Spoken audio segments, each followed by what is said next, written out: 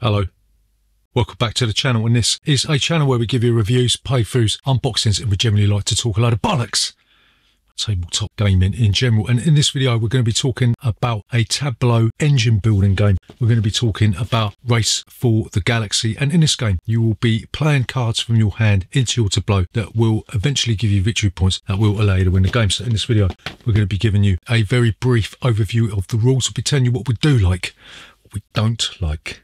We'll come back and we'll tell you whether or not Race for the Galaxy is still worth playing 16 years after it was first released in 2007. So remember, if you're new here, then please consider subscribing to this channel, hit the like button, all that YouTube bullshit. See you after this. Bollocks. So, Race for the Galaxy. How'd you play this game?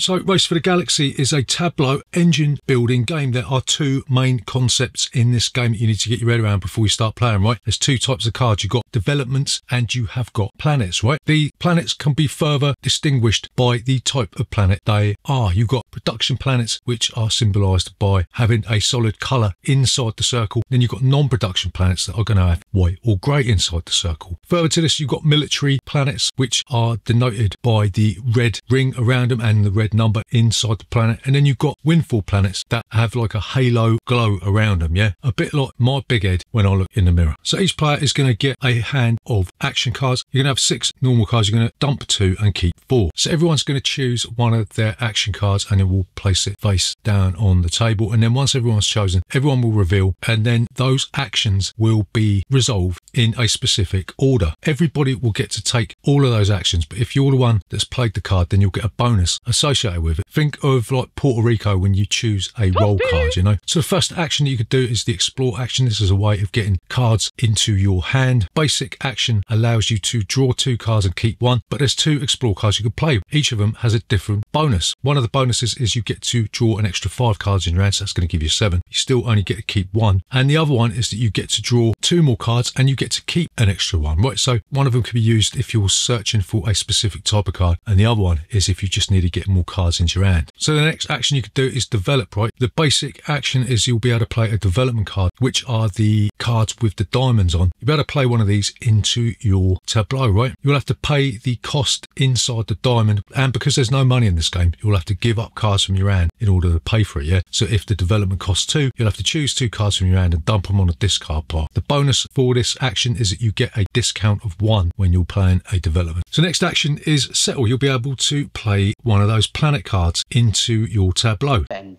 bang, settle it. The bonus lets you draw a card into your hand from the draw deck. Like we said, there's different types of planets. If you're going to play a military planet, you don't have to pay anything, right? All you got to do is make sure that you've got enough military strength. If you look at the military cards in front of you on phase 3, that'll give you like a plus or a minus. You've got to make sure that you can equal or exceed the military strength of the planet that you're trying to do over. And there's also windfall planets. These will give you a good when you build them. They're not going to produce anything, but they're going to give you a good, right? When planets produce goods, you'll draw a card from the top of the draw deck and you'll slide it underneath, and this will represent that the planet has a good on it. So the next action you could do is you can consume any planets that have got goods on them. They will be consumed, and there's 2 cards for this as well, right? One will allow you to trade before you consume, which means that you can give up a good to draw more cards in your hand dependent on what planet it is. So if you've got an alien planet, it's going to give you more cards than if you've got a commodities planet, you know. And the other card will just double the victory points that are awarded when you consume, right? So the final action is you get to produce. Any planets that have got a produce action on them will produce goods. You'll take a card from the draw deck and you'll slide it underneath, right? Planets can only have 1 good on them at any time, right? So it's no good trying to slyly put another card under there, right? Because you'll get done over. And a bonus is that you get to produce on a windfall planet, right? This is an exception to the rule that windfall planets only produce when you first play them, right? So bear that in mind, sneaky little shit. So keep doing this. You will keep on playing cards from your hand, and the game will end when all the victory points in the supply in the centre of the table have been depleted, or somebody builds their 12th card and then the player with the most victory points will be the winner of Race for the Galaxy. So what do we like about Race for the Galaxy?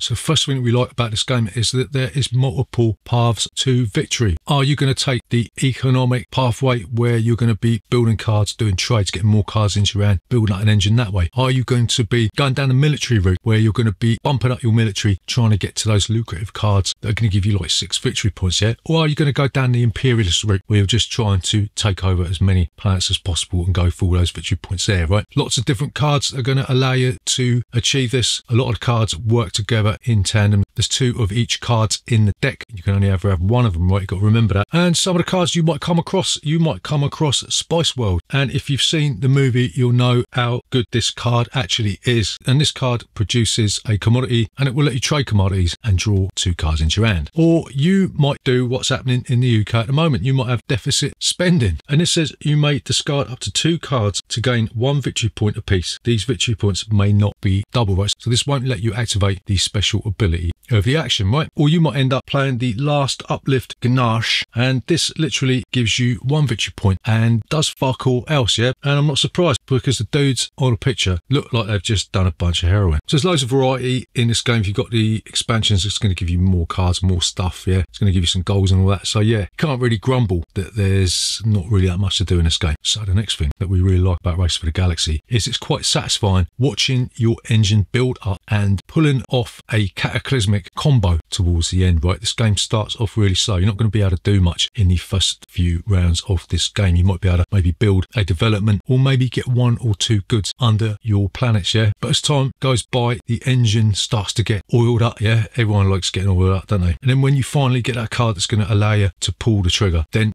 gives me like goosebumps, you know what I mean? So the final thing we really like about this game, and it's like an understated thing in this game, is that we really quite like the artwork. It stands in stark contrast to other tableau building games like Ark Nova, where you've got this photographic style, lifelike aesthetic going on, right? This reminds us of like a 2000 AD type thing. It's got its own identity. It doesn't look like any other games, right? And as such, it commands its own space in my little dungeon here. So yeah, all the cards have different artwork. Obviously, they're doubled up, yeah, but I don't give a shit about that. They're all quite detailed, and we really do like the way that this game looks, even if it is just a bunch of shitty cards, yeah? That's what don't we like about Race for the Galaxy.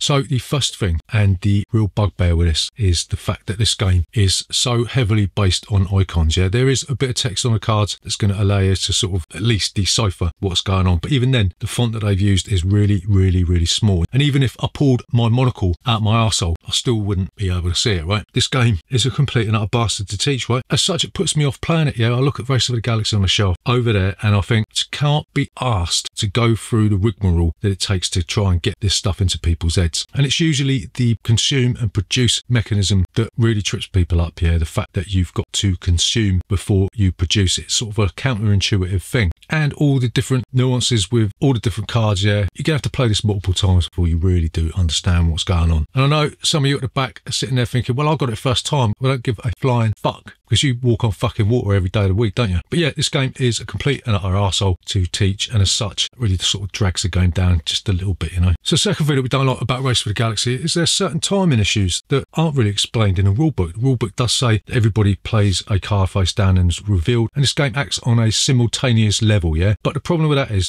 that how do you decide who takes cards from the top of the deck first? There's no real first player, and you don't go clockwise or anything like that. So when somebody draws 7 cards from the deck, or maybe more, they might have like special abilities, let them draw 10 cards, then the card that you want might be in that bundle they're going to discard. And there's not really any sort of way to discern who goes first, right? So that seems like a little bit unfair to me. Should have been some first player token or something, or some way of determining who gets to draw from the draw deck first, right? So the final thing that we don't like about Race for the Galaxy is that there is little to no player interaction in this game. It is what's called a multiplayer solitaire game. And if that is something that you detest, then you may as well fuck off now and play something else, yeah? One of the expansions did add a little bit of Take That or something similar, but we don't generally play with the third expansion because it adds too many icons, too much more to think about. First 2 expansions just add more cards. So effectively, you're going to be playing with yourself, and ordinarily that is not a bad thing, but I'd rather be playing with other people.